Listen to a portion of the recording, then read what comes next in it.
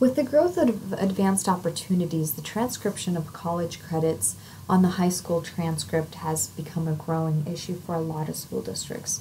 So there are actually two sections of Idaho statute that govern this, and the first one being 335109, the second one being 33203. And so in 5109, what it says is that 2 college credits must equal at least 1 high school credit. The way it's actually written in statute, if you want to take a look at it, you can use the QR code to get directly to the language, but it says that 4 college credits need to equal at least 2 high school credits and then prorated at that same rate. And it does say at least. Therefore, you can grant more high school credits, you just can't grant less.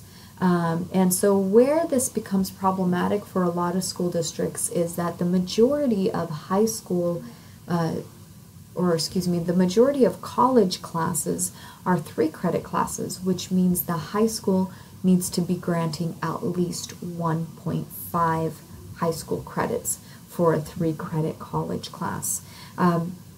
We definitely recommend taking a look at your district's policies on how those are being transcribed, because Idaho statute does say that it has to be at least this ratio or greater.